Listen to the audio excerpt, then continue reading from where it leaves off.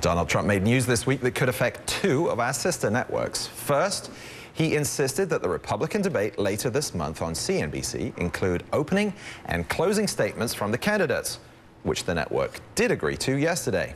There's also word that Trump will host Saturday Night Live in this very building next month on NBC.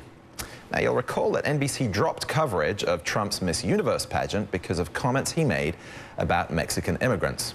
Trump's SNL appearance raises a lot of questions. First and foremost, could the FCC's equal time law require the network to offer the same hosting duties to the other 2016 candidates?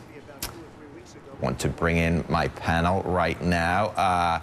Kellyanne, let's start with this issue of equal time. Former attorney at the FCC told The Hollywood Reporter that other Republican candidates are going to have 7 days after Trump's appearance to have these equal opportunity demands on NBC stations. Do you think anyone's going to take that up? I think a few will, and probably those who are underfunded and not high in the polls. They should do that. Instead of complaining about it, it'd be better to access the law.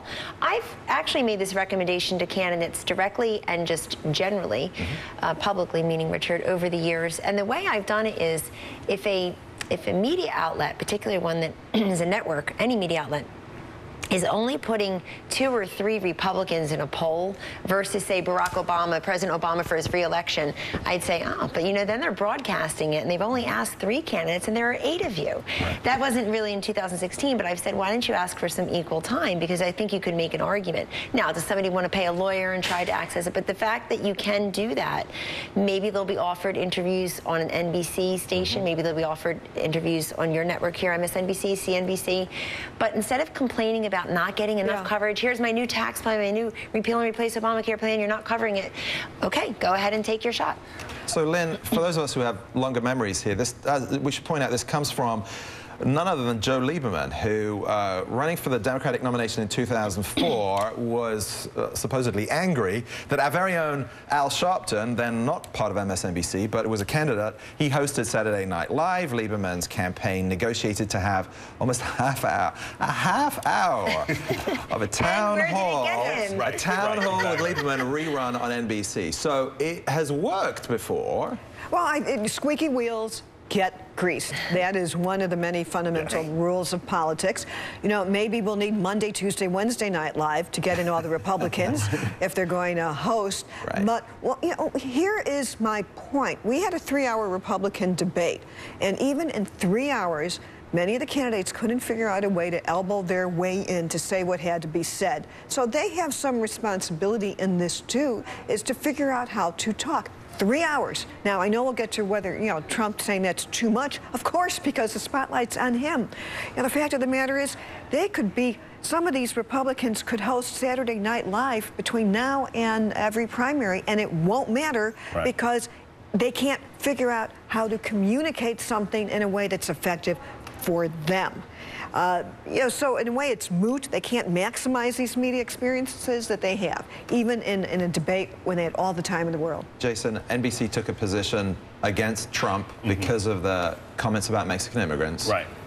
Is this an about-face for the network? I mean, is SNL somehow separate? Well, I think if you consider SNL to be a comedy show as opposed to a political show, they've had lots of offensive comics on before. So I guess you can say that that's justified. But I'll say this. We can take off the politics hat for half a second. It would be an entertaining show, okay? Now, I don't want to see Bobby Jindal host SNL. I don't want to see Rick Santorum. Most of these guys wouldn't be interesting. But people find Donald Trump to be interesting. I think this is as much for him being an entertainer and him being a reality TV show star as it is for somebody running for president. Hillary Clinton was on SNL a few weeks ago. You know, I didn't see Jim Webb saying he needed to be on SNL. And thinking of Jim Webb, you know, if you complain about the rules too much, as he did in that debate, don't you look like you're whining? Well, you don't look very presidential, that's for sure. And I thought Secretary Clinton held her own on SNL. It's not a really comfortable place for her, but she did something that maybe Mr. Trump will do when he's on SNL, which is that self-deprecating humor, the person who looks just like you. And we all know SNL has a Donald Trump figure because they basically cover him week in and week out. Basic rule of politics, self-deprecating humor. A self-deprecating Donald Trump. That'd be fun. That would be amazing.